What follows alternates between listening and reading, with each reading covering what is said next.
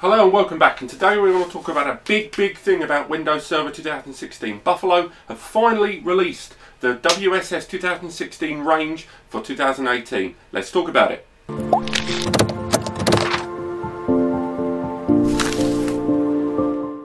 Okay, so before we get our hands dirty on this, it's worth talking about Windows Server. Now, Windows Server still continues to be probably the most widely used server software out there in the world.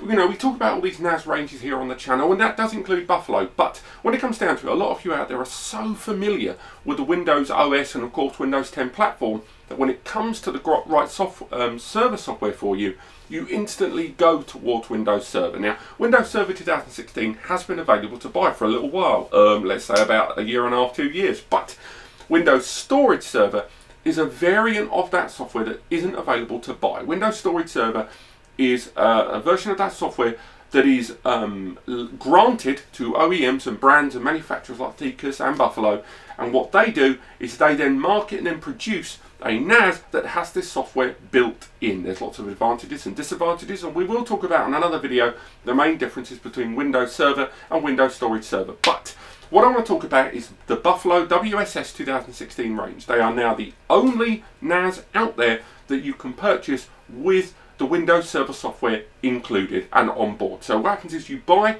the 2, 4 or 6 bay device. There's a couple on screen there, and what it does is you can set this device up. It's got an SSD inside that's got the Windows Server software included, and it's instant deployment of your Windows Server. So if you're looking for a no fuss, easy, cost effective Windows Server solution, this is the unit to look at for the 2016. 2012 and 2012 R2 have been around for a while, but yeah, bin those, this is the one to go for. Now the Windows Storage Server 2016 Buffalo series again is available in 2, 4 and 6 bay device. First we'll talk about the 2 and the 4 bay. Now the 2 and the 4 bay devices arrive with 10 GBE on board. So first off, woohoo!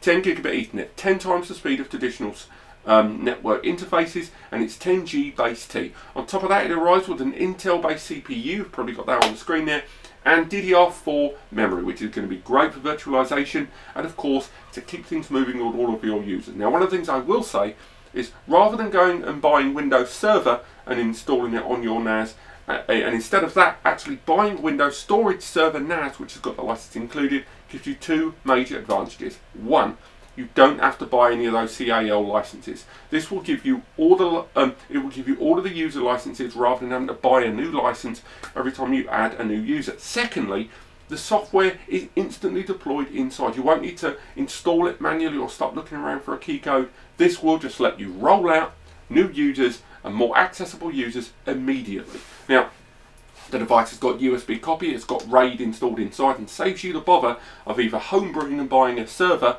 yourself or building it, but giving you all the advantages of the NAS server such as the Buffalo TerraStation series, but with Windows Storage Server already pre-installed. It's a huge leap, and particularly for people that are looking at WSS 2016, or you've been running 2012 or even 2008 server for quite a while and are already starting to feel the cracks. Now, depending on which unit you go for, the version of Windows Server you get will differ, because the 2 and the 4 bay arrive with Workgroup or Essentials Edition, depending on how you want to name it. But if you move to the 6 bay version, the 6 bay version of the Windows Storage Server 2016 Buffalo NAS series arrives again with 10 GBE, arrives with an even better CPU, and it's one of the Intel J series CPU, the J1900, it's a quad core, and that also arrives with 8 gig of memory. But on top of that, it also arrives with Standard Edition. Now the Standard Edition of Windows Server 2016 arrives with the ability to support more services, deduplication, it supports more users, and it has a better support of individual users in virtualization. If you want to learn more about these individual devices and their release here in May 2018, then do go into the description below for the link towards more information, far more detailed about the fully populated units, because all of these arrive with hard drives installed with as little as 4 terabytes all the way up to 48 terabytes of storage, either part or fully populated. Do go down there and learn more about Windows Storage Server, and do check out my up and coming video soon about Windows Server versus Windows Storage Server. But thank you so much for watching. If you found this interesting or helpful, don't forget to subscribe, and don't forget to visit nascompares.com to learn more. Thank you so much for watching.